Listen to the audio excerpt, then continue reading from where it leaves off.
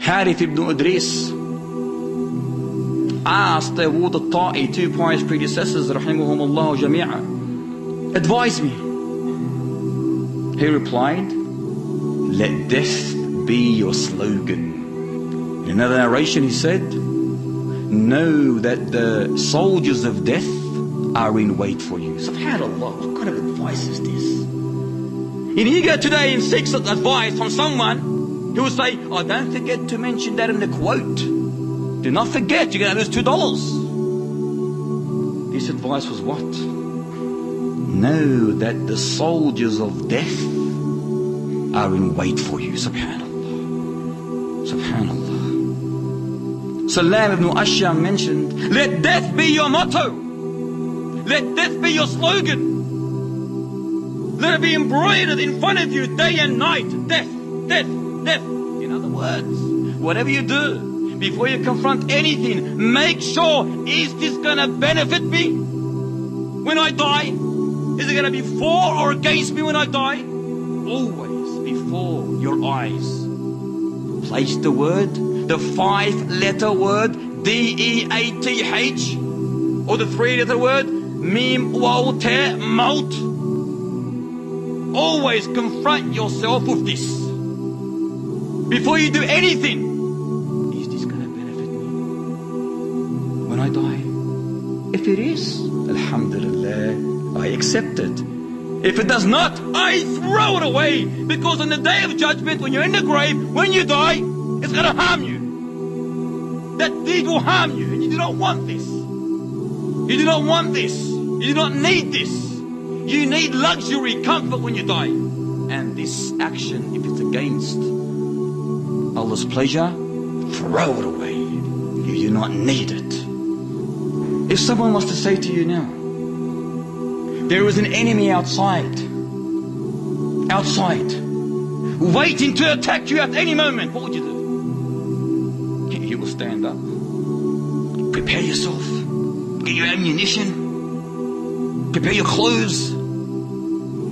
Look, you'll be alert, you'll be alarmed. You await his surprise attack. This is life and death.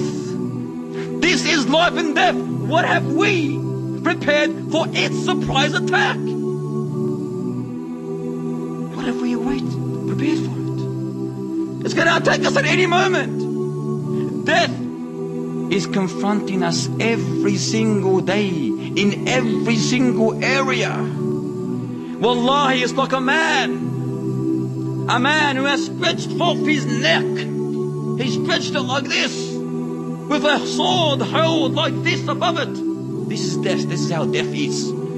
It's like a man who has stretched forth his neck with a sword held above it, waiting for the command to slice, to cut, to chop that head off. This is death. And we are witnessing this every day. We are witnessing this sword every single day. Friends, loved ones, severing their ties from this life. Every single day. We must awaken from our sleep. Be alert from our slumber.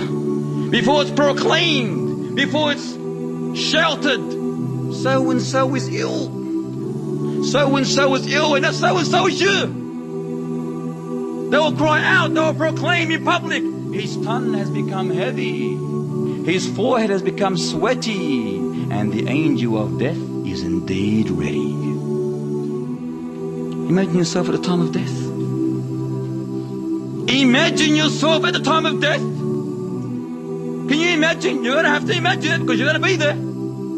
We're all going to be there. SubhanAllah. Yet today we feel comfort, we feel tranquility, we feel relaxed because we are among each other. But on that day,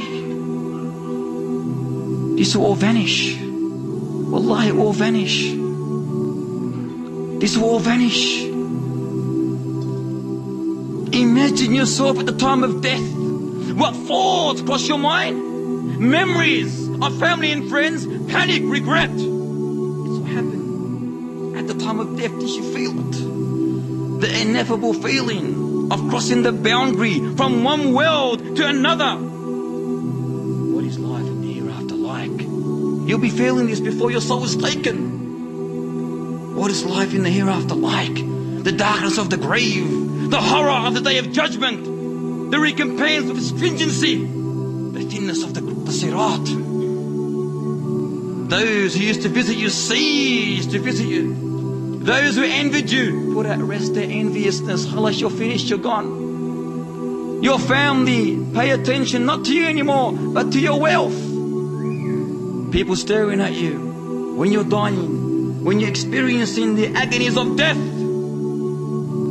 Your mother, your father, your brother, your sister, your son, your daughter, your niece, your nephew, your auntie, your uncle, your husband, your wife, all looking at you, staring at you, but they cannot do anything.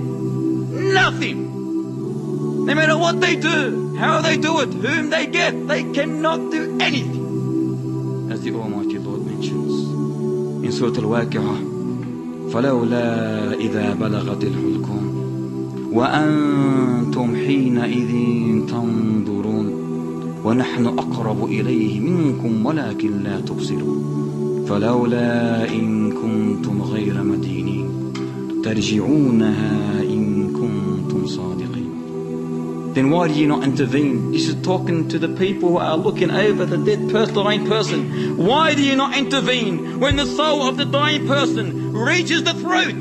You are looking at this person, and you at the moment are looking on. But we, Allah says, the angels of death are nearer to him than you, but you see not. SubhanAllah. Yani while this person is experiencing the agonies of death, your family is over you, almost touching you, yet the angels of death is closer than they are. Closer than they are, but they cannot do anything. They cannot help you in any way. They don't know what is happening to you. They can't see what you're seeing. They cannot experience what you're experiencing, because this, now to this person, is the knowledge of the unseen. The knowledge of the unseen here is hitting him directly.